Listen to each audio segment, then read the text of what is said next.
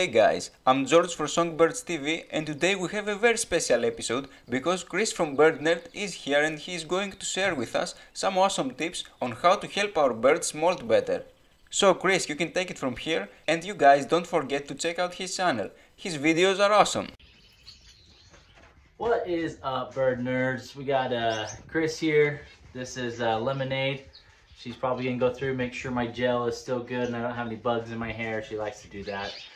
We're gonna do a quick video today in compilation with SongBirds TV. So it's a long waited overdue video that we've been trying to share back and forth. Things have coming up, but now we're finally able to make it happen. And we're just gonna share a couple tips on some molting birds and what we can do to help our birds molt better.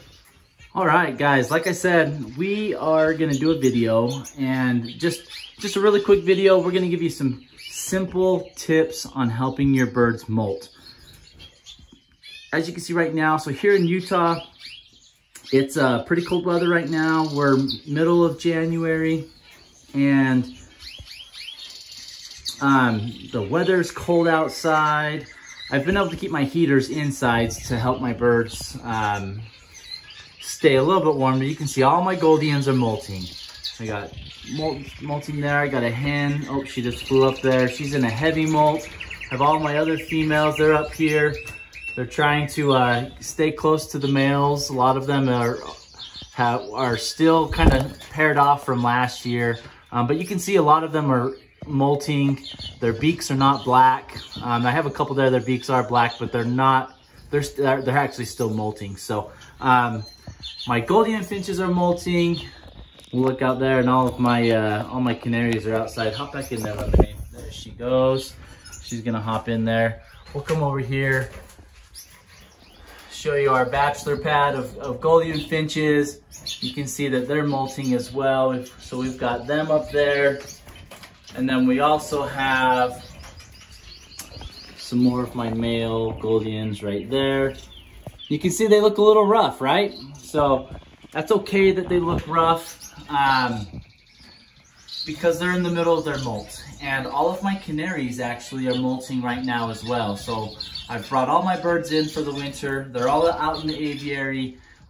They just get the same amount of light as what the sun would give us every day. So, you know, it's less than 8 hours of sunlight a day currently, and now as the year goes on, they'll get a little bit more light. So couple of my tips that I want to give to you guys in helping your Goldian finches molt better, in helping your canary finches molt better, in helping your zebra finches molting better. Really, whatever finch you have, these molting tips, they're basic, they're simple. Come here.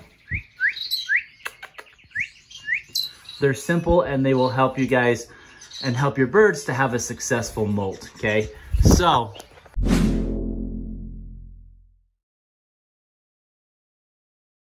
I wish some of my canaries would come in so you guys could see them. But the number one tip that I'm gonna give for you guys is to allow your birds to bathe. So you can see I'm actually cleaning today, so it's a little dirty. I apologize for the mess, but you guys can see there that I have water all over and my birds just bathe. I just gave them fresh water. So I usually give them fresh water, I let them bathe, and then I swap the water out again. Sorry. Lemonade's tail keeps going in the way. Because all of my birds are molting, they bathe like crazy. And that's a good thing because it helps them bring in new feathers. It helps those old feathers to get out. The birds are all itchy because they're losing feathers and all of that. So, number one rule, Lemonade, get your tail out of the way. Provide bathing water for all of your finches. It doesn't matter if it's Goldian finches, doesn't matter if it's shaft-tail finches, doesn't matter if it's society finches, all of them molt and all of them need that bathing water to help those new feathers come in, okay?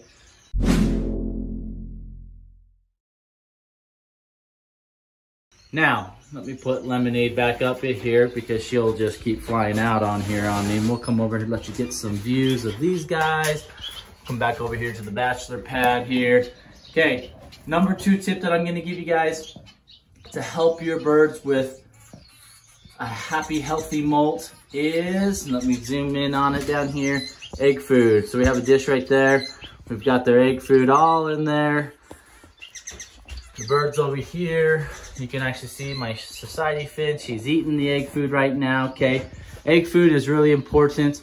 Gives your birds the nutrients that they need to be able to molt appropriately and get the nutrients for those new feathers that come in. You see those two Goldians there on the left? They're going through a pretty rough molt right now. They look kind of ugly, let's be honest. But once those new feathers come in, they'll look nice and pretty, kind of more like the two males on the right. Those males on the right, they're starting to finish their molts, okay? So that's what they look like during the molt. That's what they look like once the molt is coming to an end.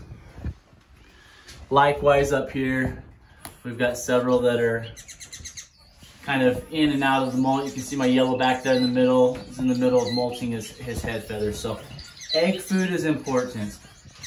And you guys can come back. I'm gonna be posting a video this week on how to make egg food. So jump over to my website or my channel and subscribe. Get some good videos there. Also, if you guys haven't subscribed to SongBirds yet, please subscribe to him as well. He's got some great video content on there and has done a great job with his birds and his videos. So again, the best 2 tips to help your birds molt. Number 1, give them bathing water so they can bathe every single day. Number 2, give them egg food so that they can eat and give their body the nourishment and nutrition that they need, okay?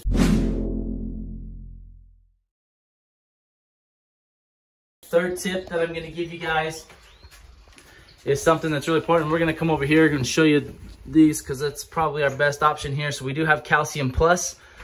Third tip to do for your birds to give them a healthy molt is give them and provide them as much calcium as you possibly can. So I have it in liquid form. We also have it, you can see all the way over there, and I need to get them a new one because they've eaten it. That is their cuddle bone that I put out here for them to eat. So calcium's important for the molt. Make sure that you have that provided for them so that they can kick in those new feathers and not deplete all of their calcium reserves. Okay, I hope you guys enjoyed that video. Jump over, subscribe to my channel, Bird Nerd on YouTube. Also, subscribe to SongBirds TV's channel as well. Appreciate you guys, appreciate your support, and we will see you later.